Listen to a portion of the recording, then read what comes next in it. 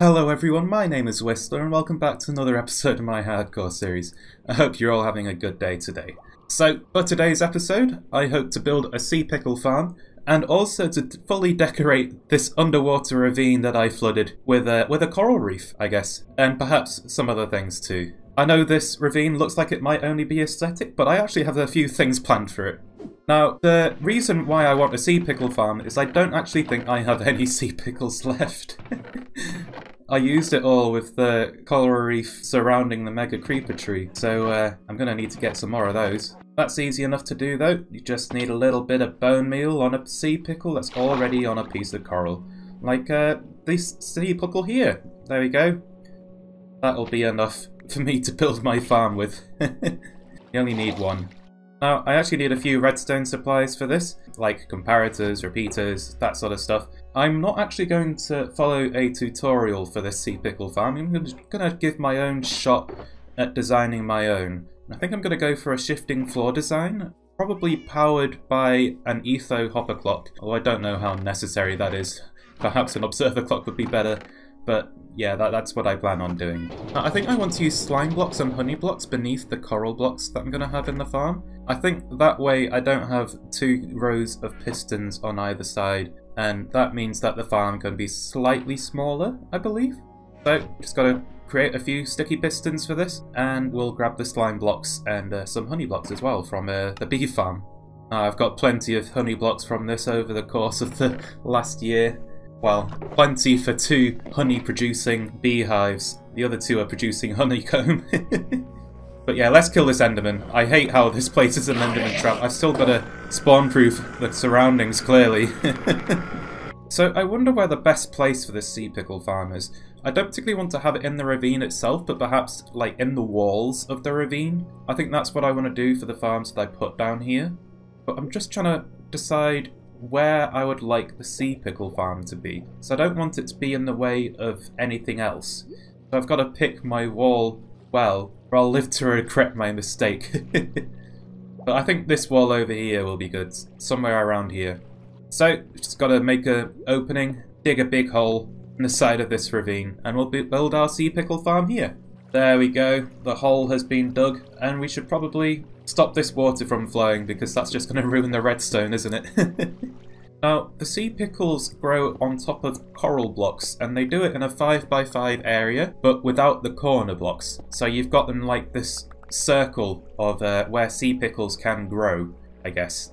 Hang on, this circle is off-center. I've got to fix that. Right, there we go. So the sea pickles will grow in this area if there is a sea pickle on a coral block growing in the middle. So I've just got to work out a system of making a farm that works with that, with a nice shifting floor design, and hopefully that'll get me a lot of sea pickles, enough to completely fill up this ravine. Now for slime blocks and honey blocks, I probably need some glazed terracotta, so yeah, let's stick some light blue into these furnaces. They'll go with water, I guess. Just sticking that in, very cool. So honey blocks and slime blocks don't actually stick together, which means that I can do this with them, and I won't be affected at all by the piston push limit. I do like that aspect of honey blocks. And then on top of these, I've got to put the coral blocks, I guess. So just get those into my inventory, and we'll just place them down like that. And we'll just fill up the rest of this thing. And I killed the coral. That was a mistake. Okay, I should do that later when I fill this thing up with water. Oops. My bad. But yes, so this farm is going to be powered by an etho hopper clock. And they're quite simple to build. You just need a couple hoppers, a couple of sticky pistons, a couple of comparators, and a redstone block, and a couple of redstone dusts as well. And with that, you just have this really simple block that you can adjust the timing for very easily just from putting different amounts of items inside of the hopper. Like, for example, this button. And then that will just continue to fire for as long as that there are items in there. And then I'm going to have an observer observing that moving piston, or that moving redstone block, and that's going to be what powers the sea pickle farm. To collect the drops, I've created this water stream up here that's going to take everything to the side over here, and then that will drop it into another water stream, which will take it into a set of hoppers and straight into a double chest. Very simple stuff, and then that's the farm pretty much done. Yeah, that's pretty good going, I guess. I've gotten a dispenser looking into sea pickles on top of the coral blocks, and all that needs to do is for that to fire with bone meal. I will hopefully have a good working sea pickle farm. So let's just give this a test. Let's stick the button in here, and yeah, that's firing away. It is creating sea pickles for me. I think it's working. I don't know how fast this is. I don't know if this is this probably isn't the most efficient thing in the world. And there's air blocks there for me to patch up. Okay. And this is why we test things. This is why you test things. There's always something that you've probably got to fix. Right, I think that's better. I think this farm could probably be more efficient. So I might mess with the timings a little bit and see if I can't make this farm better. Right, I've run out of bone meal. How much can 9 stats get me? That's not very much. Okay. I think I'm going to fiddle with the timings a bit, because I was expecting to get more sea pickles out of this, and we'll see if we can't make this farm more efficient. 9 stacks of bone meal for that amount of sea pickles is not very much. But I'm very happy to say that I at least have a working sea pickle farm. I have a source, and that is good enough for me. I just have to improve it now. Right, so I guess if I have to mess with the timings a little bit, I want to have... I'm not sure if the dispenser is just firing like a tick too early or something, so I'll try to use repeaters in a way that has the dispenser firing before the pistons fire. And then that should give me a good amount of time to get more sea pickles. Right, let's give this another test, shall we? I've got the button, let's put it in there. And it's working. No, actually it's not working. No sea pickles are being created. I've messed the timing up even more. Now the dispenser is firing as the pistons fire, so I clearly need to fiddle around with that a little bit. Right, let's take the button out. What? Hang on, why is this still firing? But I've taken the button out, haven't I? It's in my inventory. No, I haven't. Okay. I don't know what happened there. It's like the button ghosted into my inventory, but it wasn't actually there. Right, I don't really know what I'm doing, but I think I'm just going to fiddle around until it looks like it's working properly. Right, let's see if this works. Yes, I'm getting sea pickles again. That's good news. It's a bit slower than before, but hopefully it's a lot more efficient. And it does look like that's the case. I'm seeing a lot more sea pickles being created than before. That's for sure. So yeah, let's see how much the full 9 stacks of bone meal gets me. Right, let's run out of bone meal. Let's remove the button. No. Oh, it's ghosting again. That's a little bit awkward. Okay, right. So I think this farm works well. I've got a little bit of an issue with items phasing through blocks here, unfortunately. I don't know if there's much I can do about that, but that's okay. It's only me using this farm. But yeah, let's see how many sea pickles I've got. Oh, that's nice. That's much better. That's more what I was expecting from this. And I've still got plenty in the hoppers too. They've backed up. That's very cool. So that means I should have a very good source of sea pickles for my underwater ravine. I can fully light the place up like I wanted to. And I guess the only thing that's left is for me to fill up this little entrance here with water, because it doesn't make sense for this not to be filled up with water. Right, and there we go. This is completely flooded. And that means that this farm is 100% done. I just need to decorate this thing at some point. I don't know if I'll do that today though. Might do that another time. One of the things I wanted to have access to in that underwater ravine is the creeper farm, because I don't really have a proper entrance for that. I have to break blocks to gain access to the gunpowder that this farm produces. So I've got to make sure I've gotten my bearings. But I want the entrance to my creeper farm to be in the direction that I am looking. So let's just work my way down the stairs, making sure I don't turn at all. And then in this direction is where I want the farm to be. Okay. Okay, that actually works out pretty well for us, because that's where the chests are facing too. But yeah, I've got tons of gunpowder down here, and I'm actually hoping to perhaps one day expand on the amount of gunpowder I can store in here. But that's going to need a lot more hoppers. But I have a ton of gunpowder, that's for sure. It's going to turn into a lot of TNT at some stage. But yeah, I guess I should probably tunnel in this direction until I break into the underwater ravine. I don't know how far away it's going to be, and I should probably collect any iron that I come across on the way. Oh, I think I found it. That is smooth sandstone just there, isn't it? Yes! There we go. That's the underwater ravine, and I think... Is this at the top? Okay, so for the entrance of my creeper farm, I'd quite like it to be lower. I think that works out well for me building more storage for the gunpowder. I think I'd like the entrance to be somewhere around here. I think this is a better location for that. Now, I'm not actually going to build the entrance properly in today's episode because I've got other stuff planned, but I need to know where I want the entrance first so that I don't build something in front of it, because that would be awkward. But yeah, I think that will turn out well just being there. Now, I wonder what else I should put in this ravine. I think a kelp farm would be good at some stage. I might do that next time and finish off whatever decorating I need to do down here. But for now, to have 2 farms and a potential kelp farm, as well as a zombie spawner down here, I think this ravine is looking like it's going to have a very functional future, which I'm very happy about. It's not always just about aesthetics. Now, I'd quite like to have some sea turtles down in that ravine, and oh, hello, Mr. Drowned. Do you fancy dropping your trident? Come on, drop it, give me a trident. I'd love a 4th. No. Okay. Well, 3 is already really lucky in my world, I guess. I don't feel like I've killed that many. Not enough to produce 3 tridents anyway. How many drowned have I even killed in this world? I've got to find out. I want to know how lucky I am. 148. I think 3 tridents for that. That is very lucky indeed, in my opinion. But yes, I wanted sea turtles in that underwater ravine, because I have a feeling I can get them to swim around permanently down here. If their home beach is flooded, they won't have anywhere else to go, and they'll just hang around permanently in this ravine, swimming around. And I'd love to just see that activity down here. They will just surround these with glass to make sure that nothing can get in, including me, and I think that'll turn out well. And there we go, that is the last sea turtle placed. And some of them have already cracked. One of them cracked as soon as I placed it, that was weird. But I think I might actually want another one down here in this, towards the end of the ravine. So hello, sir. Please give me another egg. I can't see it. You're in the way. Please get out of the way. I need to take the egg. Oh dear. Oh, he's moved. I can get the egg from here. There we go. And I think, I don't know if I'll need more sea turtles in this world at the moment. So I think it's time for me to set these sea turtles free.